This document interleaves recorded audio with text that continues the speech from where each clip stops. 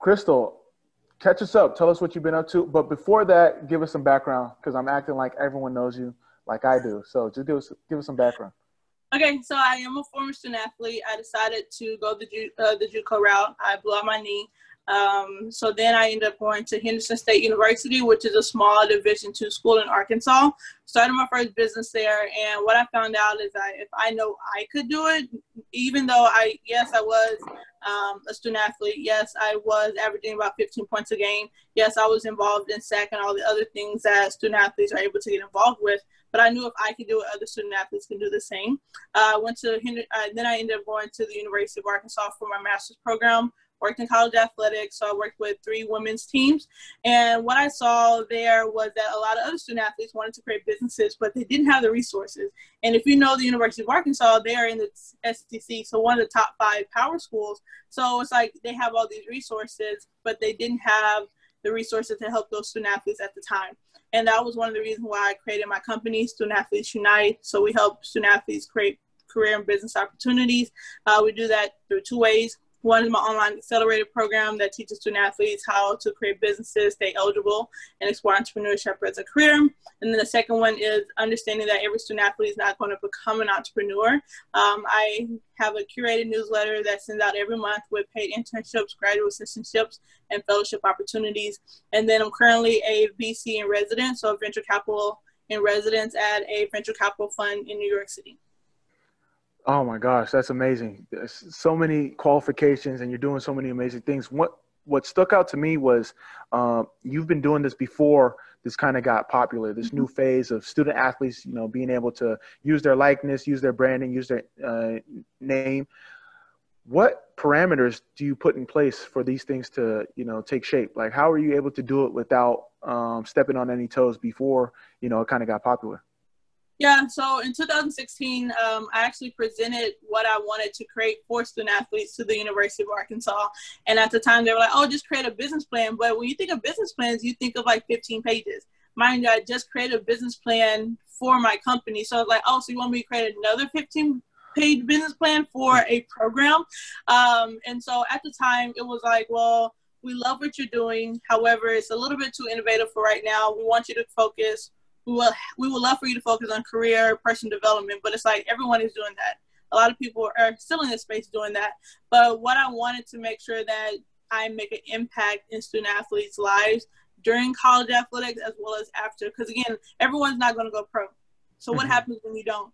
But if you have someone or something that still allows you the creativity and the income, then you can do that. But as far as the parameters, I have a lot of support within college athletics. So now what they do is they know that I'm able to do this. They send their student athletes to me. They'll send like either through text message, through email. I have one student, I have one administrator. She sends me a DM. She's like, hey, I already talked to this athlete. This is who she is. She's going to follow you. And that's how I've been able to like go around it because they trust me enough and know that I do the work, but also make sure that these athletes stay eligible.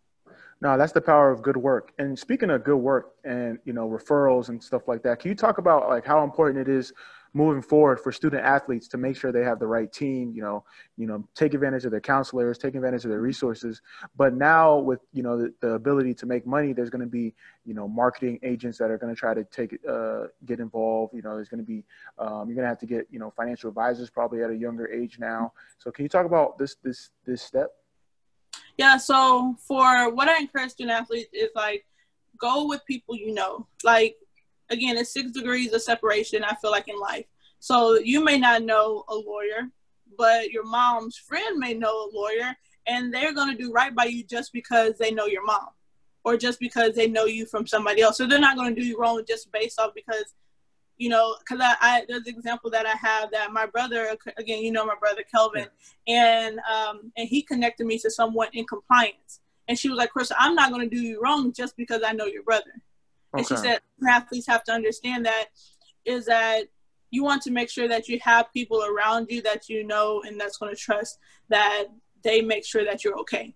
So that's what I tell some student athletes, because again, like, there are going to be people coming out the woodworks. And I don't know if I posted it or you posted it, like, in next year, people are going to come out the woodworks thinking they know everything and like trying to get close to that student athlete. But right now, what I want student athletes to start looking at other people and like researching before this goes big, because again, like people are just going to like, well, I was following you last year. No, you weren't, because I already have somebody in this space and I trust them and I know them because we built this relationship for the last 6 months before this even went public. No, that's true. That's smart. And I think it's even more important to, you know, for the student athletes that may be listening or tuning in, you have to even be harder on the people that you may know, because they might take advantage of being close to you and, you know, using that emotional blackmail. So, you know, just because you have, you know, whether it's a family friend referral or even your own family, you have to be just as hard, make sure you're asking the right questions. But no, I really appreciate your advice. In your book, you know, great book that you wrote, we're definitely gonna have that somewhere in the show notes.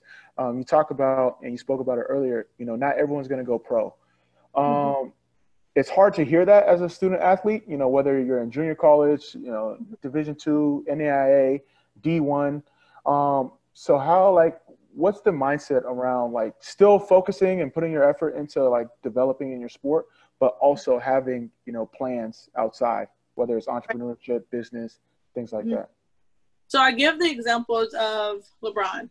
I know that's kind of like the role model for everyone, but it's like he still is able to focus. But again, he also has a team, but he also does stuff outside of sports. Eventually, the ball is going to stop. Like Kobe Bryant, like, yes, he played the last maybe 20 years in the NBA, but again, like the ball eventually stopped. But he prepared himself for that time, whether it was making connections or whether it was investing in companies, whether it was taking those deals with the VCs. So it was just a lot of things that they were doing. Yes, still focusing on their business, but you also have to make time for what you want in life, even if it is after sport. So what I encourage student athletes, yes, you can focus. Like focus maybe in the off season. Focus on your business in the off season. And then in season, that's what you do. Focus on your sport. But once off season comes, as soon as your eligibility or your season is done, okay, cool. I have 4 months to go ahead and make an extra $300, $500 in my business. And then maybe once you get back into season, maybe you implement different strategies or implement any automation systems that you need to still keep generating income while you're still playing your sport. Maybe get your younger sister involved, maybe get your mom involved so they can still help you with that business. Because again, like knowing what I know now, like I'm most likely going to cut my mom a check for a little, like helping me. Cause I think I cut her like a referral fee from like what she did like maybe like a year ago, and I said, "Hey, mom, I know you helped me, so I'm gonna give you like $100." So no, that's the power of keeping, you know, relationships. Obviously, it's different because it's your mom, but you know that's great. So you talked about some of the lessons you learned. What would you do if you were to start again as a freshman, or what advice would you give for, you know, the freshmen coming in? For a freshman coming in, get as many contacts as possible, and not even contacts, but relationships. Grow as many relationships as possible, because those relationships not only will help you in business, but in your personal and professional life. I still have those personal relationships with the Dean of Education back at the Henderson State University. And then I still have a relationship with the president of the university. So it's just like those things that if I need it, I can give him a call or I can email him and he'll email me back. But it's because of the relationship that I built in 2011. Now it's 2020, and I still have that relationship from 9 years ago. So I was like, I would try to build as many contacts and as many relationships as possible as a freshman, and then monetize that. That's a great point. I would love to do like a survey asking how many like former student athletes still have their like athletic counselor or academic counselor like on speed dial. Like that would be a great you should definitely do that. Oh no, I'm gonna leave that. That's your lane. Yeah, that's but you know, your big thing's entrepreneurship. So for the student athlete that's you know starting from the ground up, bootstrapping, right. I want to ask you like a double question. What's more important, you know, having the structure, the foundation, or making sure like, oh, all right, this is like viable first. Like I know it can make money, you know, whatever it may be. Or is it like what should an athlete or student athlete for whatever matter, like how does it all work in the terms of entrepreneurship? Because they don't really have a starting capital. Right.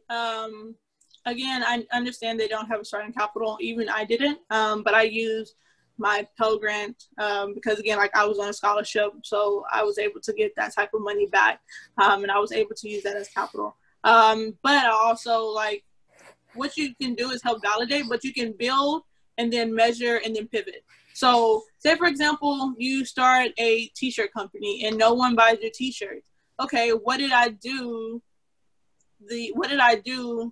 and why didn't it work?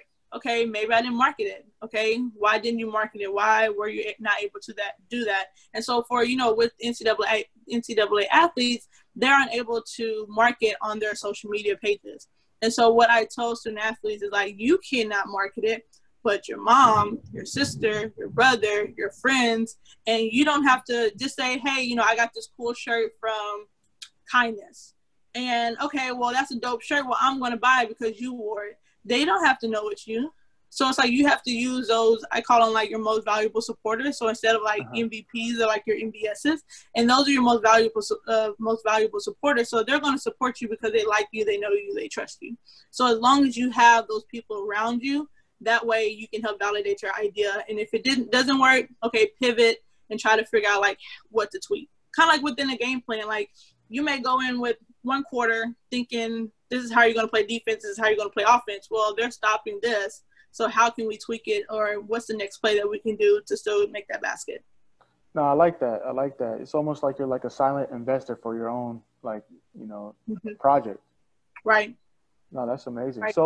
So like moving forward, obviously, there's these new rules coming into place. Like, what are you most excited about, from the whole project? Like, from the student athlete side, from the key stakeholders that are going to be involved. Like, what are some things that, you're excited about? What are some things that you're worried about?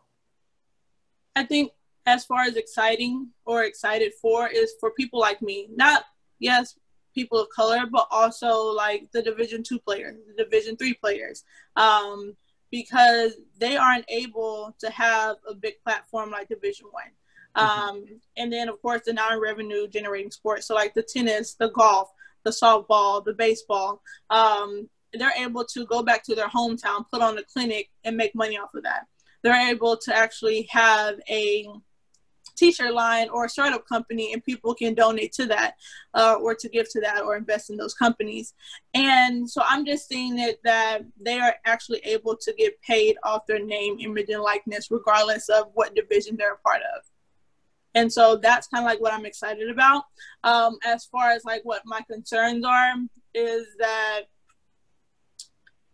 those top 2% of student athletes, they're going to be well above their head, because with influencer marketing, it's kind of like, well, I pay you $5,000 for you to brand flat tummy tea. Okay. All right. Well, first of all, I have a flat tummy because I work out all the time. I'm a student athlete. I have no choice. But it's like you are doing that for your followers. Yes, you're getting like paid $5,000, but you don't even take that product. And then it's only going to be a one-off. It's not going to be like a 4-year long deal where you continue to promote that product. It's more so like, I'm going to get $5,000 for this. I'm going to get $5,000 for this. I'm going to get $5,000 for this. So it's going to confuse their followers. Like, okay, well, I don't know what to buy from you. Yeah. So I think so basically like influencer marketing is for me, what's going to be like the biggest thing and my biggest concern, because of what the landscape is now with influencer marketing. And I feel like it's going to trickle down to student athletes, and they're just going to be happy that they're getting money, not knowing that it may affect their brand long term. Yeah, that's a great point. You got to be authentic. And, what I've been worried about and what people have been talking about is like, how will it affect, the team environment? If I'm promoting this, my teammates promoting this, and we're competing, and then we're doing one-off projects, and say something happens, it's going to be real interesting to see, like, PR is going to have to be involved now, legal counsel is going to have to be involved, financial, like looking over these deals. As good as it is to athletes are going to have these opportunities, it's important that, people are, getting protected at the same time.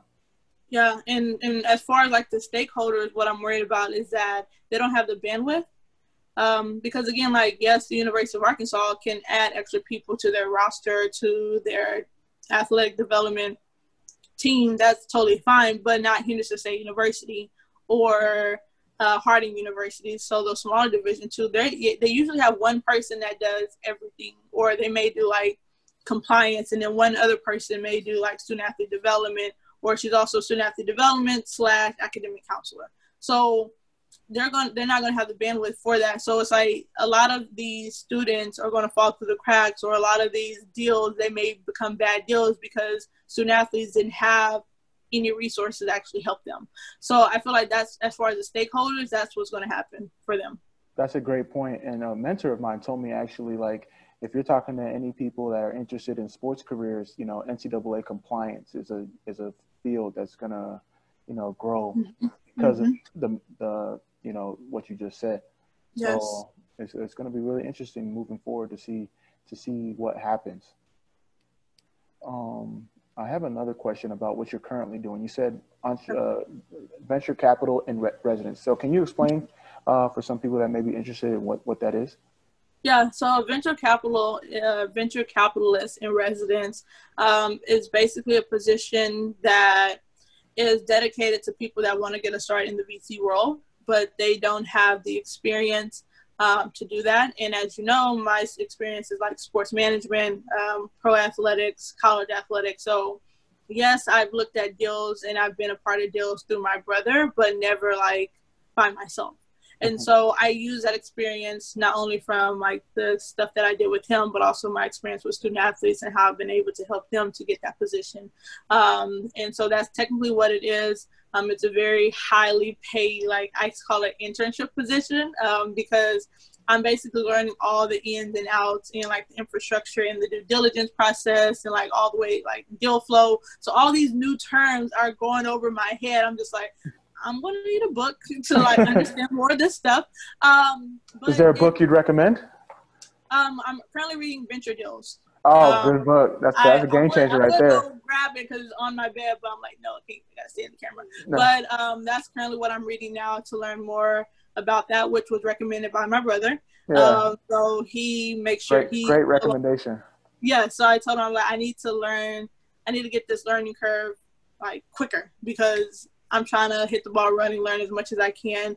And, but yeah, so that's technically what it is. And then they are a really good group of women and men that are doing amazing things. They are investing in people of color, as well as the LGBTQ community, and just women-led businesses and startups. So it's amazing to be a part of that.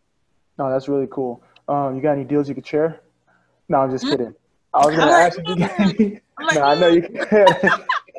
But what I liked is that you talked about, you know, in residence, like, you know, the growing pains of learning and like, you know, learning from somebody first. So can you talk about that dynamic, you know, as a student athlete, especially now? You talk about entrepreneurship, but how important is it to learn from somebody too? You know, like, you know, someone that's gone through the ropes. Right, and I actually had this conversation with one of my student athletes I talked to today. We talked for an hour and a half, crazy. But I was telling her, it's like, whatever phase that you're in, you're going to need a coach. Because, again, you needed a coach when you first started track, the sport that she's in now, basketball. I always had someone holding my hand through the learning process, the learning curve. And then they kind of let me spread my wings, and like I was able to move a little different. And I said it's similar to what I'm doing now. And that's how I've always treated myself, and with even in my business. And so I feel like that's what I've been able to learn as far as the learning process, that you always have to have a coach, regardless of what stage of business that you're in.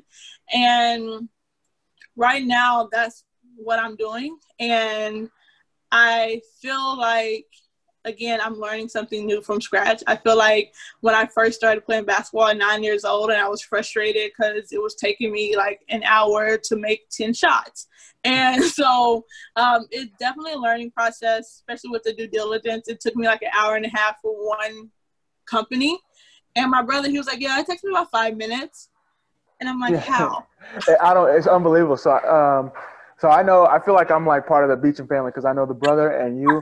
I'll send Kelvin a deal. He's like, yeah, nah. So this. I'm like, wait, what? How did you see all that so quick? So It's just like with repetition. With Yes. repetition, you get better. Yes. And so I cut it down to about an hour now. So again, I've been in for about a month and probably about 4 to 6 weeks. And so it's been good, but again, it's still a learning process. No, that's what it's all about. We learn as you go, and depending on who's teaching, you can learn more Right. on a faster incline. But you talk about deals. Obviously, VC deal flow is different from like brand deals and contracts.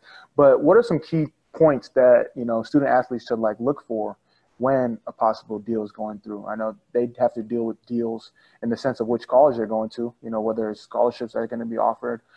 Different organizations, majors, different things like that. So what are some key points that they should be looking for? As far as brand deals or I guess it's the same thing, scholarship. I think knowing what you're going to get out of it. And, everyone says, oh, you should read the small print, but you definitely should. But also have someone that can also understand it for you. Thankfully for me, even within like my scholarship, even within like the deal that was sent for my VC in residence, I reached out to people that knew this more than I did. Because again, like it looks good, but I need to know for sure. And so as far as like my scholarship, there was one piece of information that said they would not give me my Pell Grant, but the coach told me different. So I'm like, well, this is what I saw. I checked with my college coach and he said this. So I need to know who's lying. Who's lying? Yeah. And so they were able to make that correction and then send it to me, and then I signed it. But if it wasn't for me looking over it and just like, how some people just sign like, oh, I trust what the coach is saying. Yeah, you can trust him, but you need to double check. You need to double check that trust. And so, and even with the VC in residence deal, it was like, okay, it looks really good. Like the carrying the fund looks really good. The salary looks really good. But I need to understand what all it entails and some of these things that kind of like some of the words like in venture deals, like some of the words are foreign to me. So I need to know. So I sent it to Kelvin. Kelvin, he was like, well, I kind of understand it, but I wanted to send it to somebody else. He sent it to somebody else. I had a conversation with him. He was like, this is a good deal, but they're still raising money. So you need to ask these type of questions. So I was like, good. Go back to the lady, ask her these type of questions. I said, I'm just letting you know, this is the person I sent it to. He gave me this feedback. And she was like, that's amazing. I'm glad that you were able to send that off and that you were able to get your questions answered and come back to ask me some certain questions so I can be able to help you understand what's happening. No, so that's important. That's really good. Yeah. So I didn't mean to cut you off. My bad. No, it's cool. Like that was pretty much the end of it. But just like just being able to like understand, but also find somebody that you know and trust. Because again, like that's how I've been able to navigate in this life. Because again, like I've been able to network with people that knew more than me. No, that's really important. And you talked about schools when I asked like that open-ended question, and appreciate you answering it in a detailed way. But like with athletes now, with student athletes, like you think it's going to be more important to just go to the school that gives you the most opportunity, whether it's scholarship or because like if I'm near my hometown, like where I grew up, I go for the hometown team because I can use my name, image, and likeness. Do you see like a shift happening with people going to like whatever school that suits them a little bit more? Yeah, I definitely think that because now it's more like, oh, well, I mean, Duke is cool and all, but I can go down the street to Baylor and I can still make a killing just off of training alone. Yeah. Oh, you went to you at Baylor? Oh, I'll send my kid to you. I'll pay you $40 for $40. Yeah, that can definitely happen at Duke, but they don't really know you. They know you're on the team, but they don't know you. But they remember like, oh, I saw you at the gym. I remember when you were a little kid. I'm going to send my kid to you. So it's just kind of like those things that, again, like they know you, they like you, they trust you. So I definitely see a shift being able, now that they're able to use their name, image, and likeness. That's really cool. Yeah, so a question is coming in from Lyle, one of my friends. He's a former MLS soccer player, went to Wake Forest. He said he wanted to ask it, but I'm not sure where he. Yeah, I'll just say it out loud. Sorry, it's easier. It's a long question. So I agree with you with the opportunity that name, image, and likeness might arise. But how do you feel about, like, with this additional income, it possibly could lower your, your scholarship money or your Pell Grants? Because, like, looking at the taxes, it's based on your previous year's income. Now, since you're generating a lot more revenue on your own now through training and scholarships, it might negatively impact your potential scholarship amount now at the school if you're getting academic or Pell Grant money. Oh, now I can't even hear. What's going on?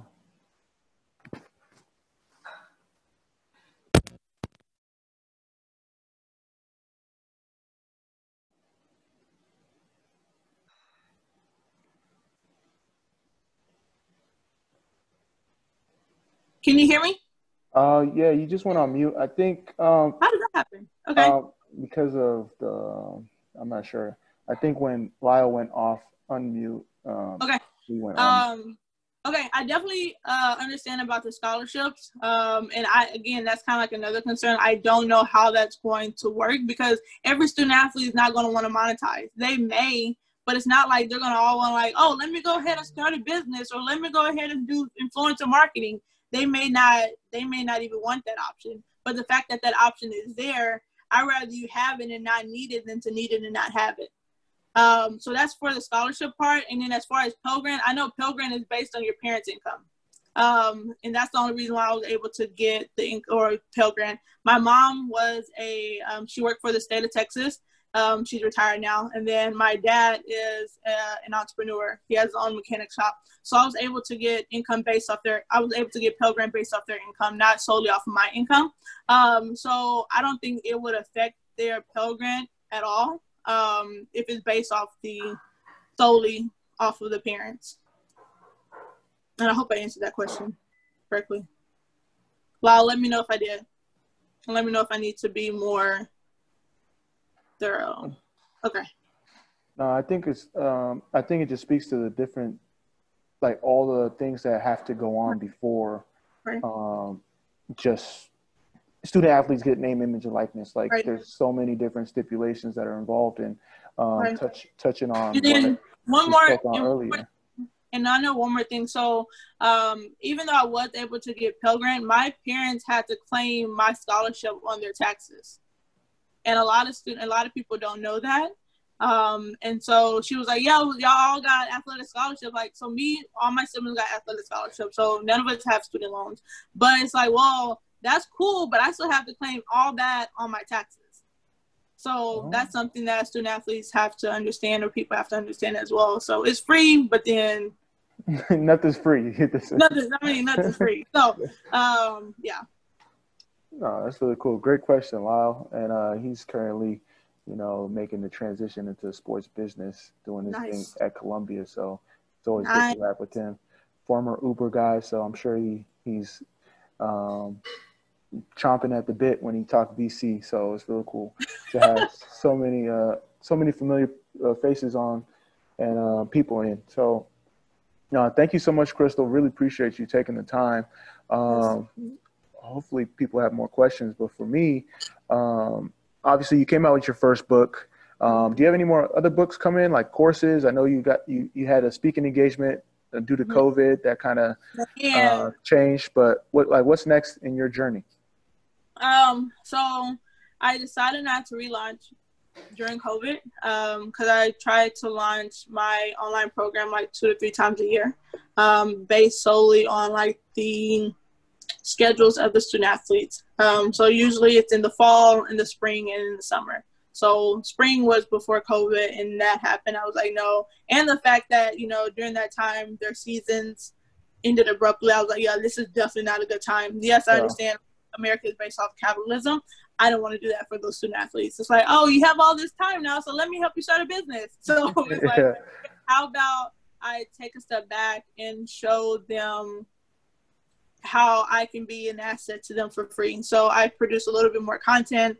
I'm able to go ahead and do like free 30-minute calls in exchange for testimonials if I did help them with anything.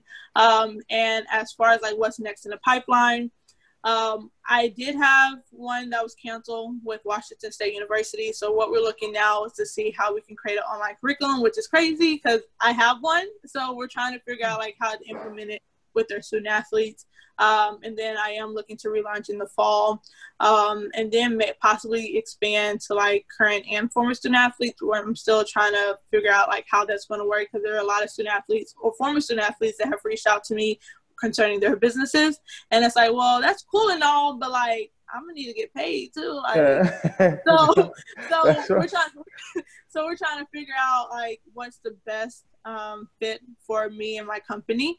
And then of course I do have a conference that I'm putting on with another former student athlete that's happening next June 2020. So that's been pretty cool. Give us more. I was hoping you was going to talk about that. So give us more about. So it's called the Life After Sports Conference. Also, and then Justin Bass has a question. Okay, perfect. So we'll go ahead and answer Justin's question, and then we can go ahead and finish talking about Life After Sports Conference. All right, perfect. Hey, Krystal, nice to meet you. Thanks for taking Nice to meet you too, Justin. Amobi, always a pleasure. Good to see you. Yeah, my guy, Justin's on. Sure. So actually, this may be a very natural segue with what you were just talking about, because I work with a lot of professional athletes, and one of the major areas that I find challenges, other than the financial literacy side, which is where Amobi and I connected, is the career transition side. And I think those are the two biggest glaring holes in what the leagues and their respective players associations are providing and training them for. And, you know, I've been noticing, I guess I would say a trend of, sorry, I dropped my microphone here. I've been noticing a growing trend of people and or companies kind of independently working on like career transition. And really, it sounds like you're focusing very similarly in that same space, but focusing more at the collegiate athlete level, when in fact, really what you're talking about is still the same thing, because whether you go pro or not, it's still a career transition from an athlete to what comes next. I was just wondering, to what extent are you, talking, if at all, to, the professional leagues as well, or is your emphasis solely in the collegiate level, and are your relationships through, I guess, partnerships with various universities, or how are you connecting with people? Okay. Yeah.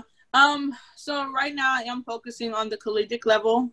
However, I have had other people like, oh, you should do this for pro athletes as well. I did have an internship with the NFLPA, so they did focus a lot on career transition, depending on the department. I was in the marketing department, so I helped with the licensing, so that's totally different.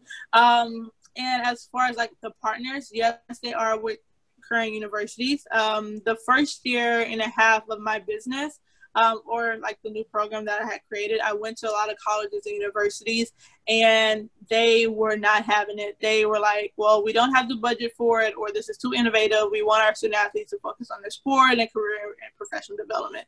All right, I get that. So last year, I decided to go straight to the consumer, which is the student athletes, and that has helped a lot. And then, so even though I had already built those relationships with those universities and those athletic administrators, again, they were able to funnel their students into my program based off the relationship that I had and the relationship that I built with them. What I've learned is that like, no is just like not yet or not right now. It's not like no forever. And so now that this is coming again, now a lot of colleges and universities are like, oh, we remember when you reached out to us in like 2017, 2018, what can we do to help you come to our university now, or now kind of like virtually right now? So that's how I've been doing it for the last few years. But ideally, like I do want to eventually go into the pro space. I don't feel confident yet, which is probably not a good thing. But that's probably what happened in the next few years. That's probably what I want to happen after like my VC and residence role. Maybe they'll hire me full time. Maybe I decide to go work at 35 Ventures or like with Serena Williams, like VC fund. I don't know. But that's ideally what I want to do in the next few years, is to work with current student athletes as well as professional athletes as well, to help them create their businesses and career transition. And to speak on that, Yeah, Krystal, she's connected with everybody. Like she knows everybody. She connected me with Concordia University. I was able to do a little speaking engagement with them. He's hyping me up. He's So hyping me up. between her and her brother and her other siblings, they're trying to get the sports leagues on lock. So it's really great to see. But yes, so next year you have the Life After Sports Conference with another lady that's doing great things in the student athlete career space. So can you talk about that? Hopefully we'll be able to attend if everything from a health standpoint. Yes, hopefully. So basically the Life After Sports Conference is going to be a life-changing event for college athletics. What we want to focus on is mental health, but also connecting student athletes to business and career opportunities, whether it's through entrepreneurship, sports, or tech companies. And it'll be with Classy James, who is another former student athlete. She's from the Bay Area. She works in tech at Cisco. And so what she's found out is that even though she works in tech, she doesn't know how to code. And she still makes about 6 figures a year. So she was like, well, I know if I can do this, other student athletes can do it as well if they only had the chance. And so what we're bringing is a 2-day event. One will be focused on business entrepreneurship. I call that my baby. Day one is my baby. So Amobi, you already know that you hopefully will be on day one if all. We pray that everything goes well. And we'll be talking about like business and entrepreneurship. We'll have a panel with NCAA administrators. So they'll be coming again to make sure that the student athletes will be prepared in the fall. And then we'll talk about day 2, which is a mental health side. And what we learned is like, if you're not right between the ears, it doesn't matter what you have. It doesn't matter what business you start. It doesn't matter what scholarship. It doesn't matter how much money you have. But if you're not happy, if you're depressed, if you have anxiety, if you have disorders or mental illness, like it doesn't matter. So we want to focus on that as well. It'll be happening June 11th to the 13th in Atlanta, Georgia in 2021. So we're just really preparing for that. And for context, this is really great because I feel like everyone's talking about what student athletes should do. It's like you have the skills. This is what you can do. This is what you can do. But to have like an environment or conference where you can actually go and see the type of jobs where you can kind of fit in. Like we went to Afrotech is something similar in that sense of where you can really get a hands-on approach of which jobs you can apply for, which jobs. You saw my sheet. Exactly. So it's going to be fun. It's going to be really exciting. So definitely going to have to get some promo. My guy, Russ, Front Office Sports, if you guys aren't subscribed to his newsletter, make sure you guys subscribe. Definitely probably try to get some promo from there. With that being said, you talked about mental health. I think that's a perfect segue. This whole Frugal Fundamentals series, it was a 6 to 7 week virtual workshop series in partnership with, one of my guys, Jonathan Van Horn, the founder behind the Shift program, which allows athletes, to find their purpose outside of their sport. Because once you find your purpose outside of your sport, you tend to play better on the field. So with that being said, I want to loop him in so he can share more about his philosophy and his program. But once again, Krystal, thank you so much for joining us. Always a pleasure to talk to you. Always a pleasure to connect. Hope you stay on because if people have more questions, they can ask. But with that being said, I want to get Jonathan in to share about the Shift program. Nice. If he gets on, let's see here. I'm still, this is Zoom. I'm still getting used to it. You're looking good though in that hat though, Amobi. Thank you. It's just hiding the haircut, really. That's what it really is. Nice. Krystal, thank you very much. That was fantastic.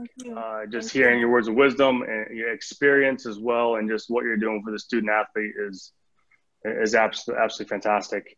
My name is Jonathan Van Horn. I'm the creator of the Shift course, and it's really assisting athletes to successful transition in life and in sport, and really helping athletes understanding who they are, understanding what makes them tick, as well as understanding their purpose and their meaning, and how to really go after their passion, not only in sport, but also in life.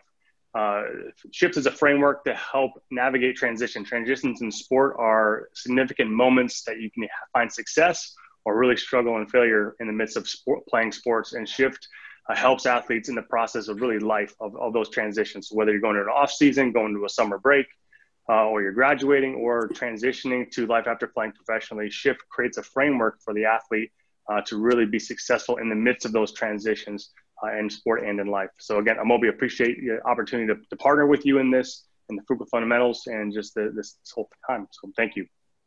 No doubt. Appreciate it. So Krystal, where can people find you? I feel like you're all over the place in terms of LinkedIn, Instagram, Twitter, Facebook, but if, someone wants to reach out to you and get a hold of you, where can they reach out? Where can they get your books? You can all find me on LinkedIn, Facebook, Twitter, what else? Instagram, all these social media platforms. Yeah. But it's all Krystal Beachum, and I go ahead and put the no TikTok yet? No. Okay. I'm not that bored yet. So okay. I don't have TikTok yet. Maybe eventually. I thought about it when I went home to Texas, but that didn't happen. So you can find me on all those platforms at Krystal Beachum. I'll send it in the chat. You can also get my book For the Other 98%, The Ultimate Guide for Student Athletes to Go Pro in Entrepreneurship. You can get that on Amazon as well. And then I'll send you, I'll also send my website so where you can find me online. So, yeah.